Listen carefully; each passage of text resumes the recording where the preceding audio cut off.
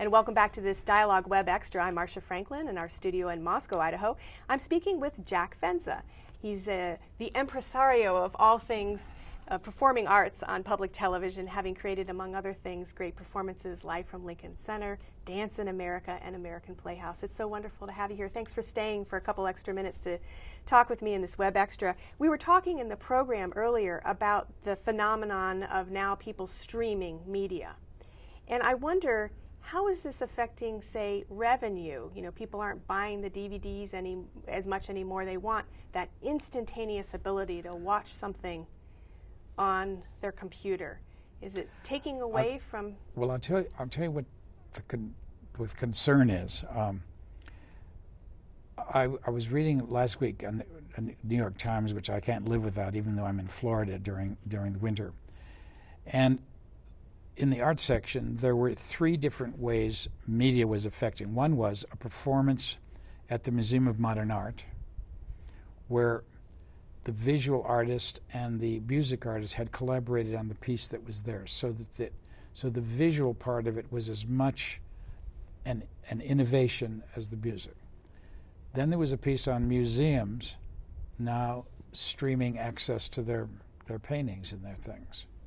Then there was an alarming article to me about a congressional move which disallowed publishers to determine the price of their publishing, that the people who were going to stream it to them would choose the price, which meant that, once again, the media was between choosing what the audiences are going to get. That's why networking was not a good place to enjoy the arts. It didn't stream the rating they want. So I'm afraid for young people today, they will only see things that have been allowed to come to them, and they have to make sure that they don't rely on all their experience to be just what's streamed to them. Do you worry, though, that programs like Great Performances won't be able to sell as many DVDs because people will want to watch? Everyone wants it for free now. What I'm hoping is that if you do a fully realized program in the style of Great Performances or American Masters, those beautiful documentaries, that someone seeing a clip stream thing will use their same streaming to find out where that other program is. I was talking last night to some of the young girls in the dance department, and I was surprised at some of the things. I said, what do you watch? How do you stream to see dance that's certainly not available in Idaho? And one of them said, oh, I went with Michael Bunton. And I said, how do you know about him? And she said, oh, he did that wonderful Swan Lake with men. I said, oh, if I had not made that program for Great Performances, you wouldn't have seen it when you were streaming it. So that's the problem. Unless we have some high-quality things created, there's going to be nothing of high quality streamed. I wanted to ask you, and I didn't get a chance in the main program, about the massive technical issues that you must have had recording, you know, whether it's an opera or a drama. I mean, again, you're creating this from whole cloth in some instances, figuring out camera angles. What do you remember some of the greatest technical challenges that you had? One of the biggest ones was that we wanted now to present art fully. We'll take opera, for example, or in dance, where we could move dance very often to a studio to do it. There were big productions like Nutcracker, which were too costly, but we wanted to go into the theater. And it was a Ford Foundation again that put some money together in the early years of public television to experiment. The idea would be no one would be paid for these things, which would never be allowed to be broadcast, and they would go in and see, with the quality of the cameras at that day and age, and how much lighting, to see whether technically the audio was acceptable for opera, whether the video was acceptable. And after the tests, they then sat with the art directors of each of those companies, a ballet company, and the Metropolitan Opera, and New York City Ballet. And they said, okay, these are the compromises we need. The opera was the toughest because they felt you had to add too much light and we were ruining the mood of the thing. But little by little, people edged. I remember going to New York City Ballet, where I sat live while we were doing it with the head of lighting, and I said, a little more light in the background. And while we were on the air, she kept saying, okay, they told me not to do this, but I'm going to do it. And she kept edging up and up and up. And at the end of it, she said, no one noticed, but we actually did make it. And that's how we were doing those first things. But that was big, because if the recording from an opera, which is mics hung distant away, where you were getting the mix, as opposed to in the studio where everyone is mic'd there, if it was acceptable in this test, if it had not, we would never have gone to the next stage, which is to bring people full realized performances. And directing these must have been extraordinarily difficult too, following scores. There were only one or two people who'd done it, and there was this angelic person, Kirk Browning, who had started as a musician, who was one of the few people at that point who could record a symphony by the score, because there was no real rehearsal, and that was one of the things people don't think about. You had to know when a certain No, we developed a whole different technique. With the unions, we asked them if they would let us go in with one camera and just shoot the ballet or whatever it was. Then they could meet days before, each cameraman, and the director would say, "No, I'm going to cut here to you over here. This is your placement in the place." And so they got a cut sheet, but they were learning it from just running this tape. But if they had not let us take the cameras in, there would be no way to do it, because the unions wanted to be paid each time the cameras were there. But that was a whole new technique of how to do it. Who are some of the people that you miss, that you worked with, that were just icons? Who stands out to you as some of your favorite performers? And it was very, very interesting, because I'm going to name obvious ones in those early years, but because there were people like Balanchine was so much an entity who everyone respected as the ultimate. And once he was relaxed with us, he would say, now next time I said, are we going to do another Balanchine program? And I said, well, that's what he said. Are you going to turn Balanchine on? He said, at his age.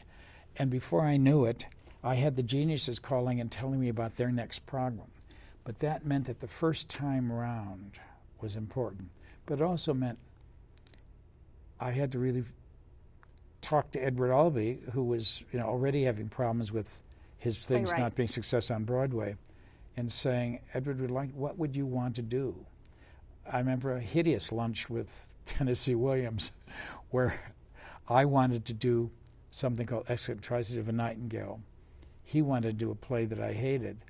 And the agent said, oh, we'll have the lunch and he'll think we're doing about the other thing. And sort of halfway through the lunch, he said, Bill, this guy doesn't want to do this play at all. Why did I even come here? You just tell him, we'll give him what he wants. He seems to be... And I thought to myself, this is the worst disaster, this lunch. But I did get my play, and I did not do the terrible play that he wanted to do. So sometimes you still have to hold your own without any way insulting them. You simply have to say, for us, this would be the best thing for you. And I've been through that with Edward Albee, with Nureyev, when we finally lured these people to public television. What was important is they had all seen in their genre something they liked and respected.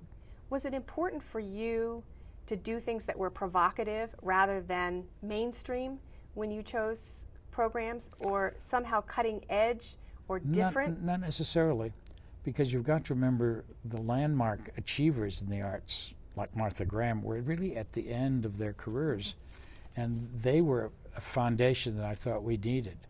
I mean, when we went to public theater, they were the ones who took the idea that everyone deserved Shakespeare. We'll do it free in the park. So they were already focused on an area, and I think it's important that we don't have Shakespeare only with these English things we're going to import from England. I want to make sure that we realize that the classics can be done beautifully by us. And that's why the nonprofit theaters were wonderful, because they were doing Chekhov and O'Neill and those things that I would never been able to start from scratch. And that's the point, isn't it? You weren't just focused on New York. I mean, you were No. looking for regional theater as No, well. no. And I think we did restoration theater for Minneapolis because the Guthrie was a beautiful regional and you theater. filmed at the Grand Ole Opry. Well, not only that, the for instance, San Francisco Ballet was a wonderful ballet, and there again, you could with the National Endowment of the Arts, they would say, "Who are the people that you all are funding?" And I thought, well, if I traced that fund, where did it go? And that meant there was already some sensibility. And I went to many places in this country, to towns, I'll use Minneapolis as the case, where there were towns I never had on my agenda that I wanted to go to. That includes Moscow. Did I ever think I wanted to come to Moscow? But there was a reason to go. Yeah. And the reason was wonderful because I got off the plane.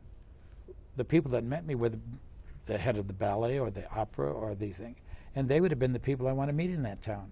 So I enjoyed that part of my job. When you look at the landscape, let's just say cable television, do you think that channels like Bravo or A&E cut into the PBS artistic, or the audience for the artistic programming, No, or was that still such a narrow casting? I think it differently. I think because they were not as wedded to the network ratings. They took a cue from what happened in public television. They had to, if you're expecting people to pay for cable, it had to be unique. So the artistic quality of even something like The Sopranos, the quality of the writing, the quality of acting was way above what you used to have in commercial television. And what do you think about this phenomenon, rather interesting, of people going to movie theaters now to see the Met broadcast? I think it's fantastic. Live. I have a friend who at one point, he was a very successful businessman who at one point was such an opera fanatic. He was the chairman of the board of the Metropolitan Opera, and he was fussing about some of these new operas. And he went the other day and he said, I really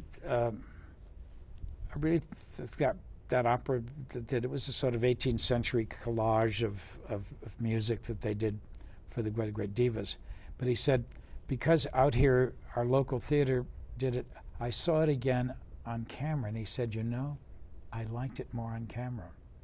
And I thought, wow, that's important. And you were I believe you were the one who pioneered the use of the subtitles in live Absolutely. performances and operas, which, thank you, for me. I will tell you. I know some people probably thought it was gauche when it first started, but it's so helpful to those of us who don't. No, what happened is I was very dogged. If we're not going to do opera now, and we want to get to an audience, we don't want to just preach to that we. And I said, well, they said, what are you talking about, Jack? I said, well, first of all, there's a program with a storyline. We have to do something about that. We've got to tell them who the characters are, what's expected. And it was really in one of those meetings where I said, what about, we couldn't get real movies from Hollywood, but we could get some foreign films. We remember we did a couple foreign films with a subtitle. Could we subtitle? And everyone said, oh, they're all going to hate it. And the people who really loved it were the opera people. Oh, interesting. The opera people said, oh, this was so wonderful. We could, instead of having it translated in English, we had the musicality of the music, and for once I knew what that aria was about.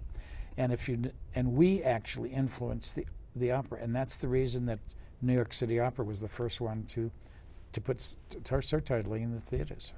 These are never fair questions to ask, but when you look at your body of work, what do you think will stand for Jac Venza, for your legacy? Is it the dance programming, or is it the whole archival? I think the reason dance might stand out in a different way is that the lifespan of many dancers has a shorter time in their virtuosity, and that's true also of the opera productions.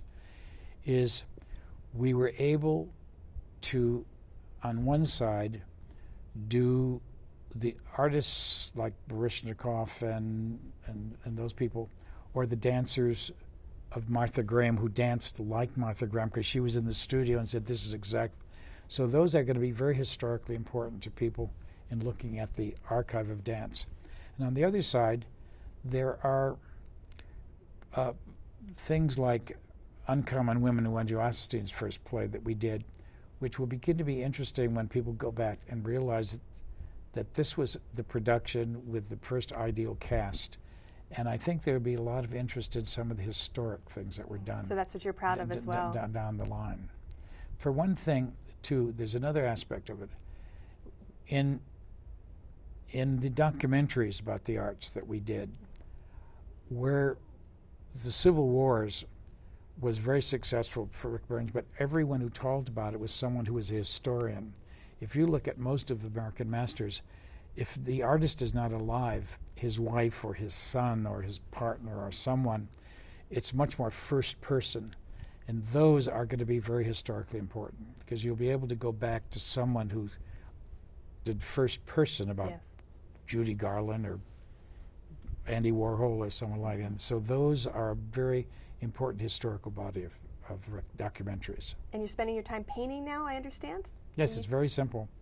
I said, what are you going to do afterwards? I said, well, I'm doing a painting. It's sort of this big, and I can work on this project without having to negotiate with the artist and his agent, and I don't have to do any fundraising. So it's an attractive area of the arts for me to work right now. Well, the word audacious has been used to describe you. I think it's a compliment. I hope you agree with that. Oh, yes, we had to be. You had to be audacious. Yes. Well, you're 85 years young as we speak, and I know you'll have many more years of contributions to the arts in America. Thanks so much for what you already have done for the body of work, the archive, the history, and the pleasure that it's brought so many people around the world. Thank you so much. And you never know where you have a new experience with the arts. I came to Moscow and just have had a wonderful 2 days seeing what a whole new generation of people in these arts things are thinking and doing. So it's very innovating. Well, that's great. Thank you so much.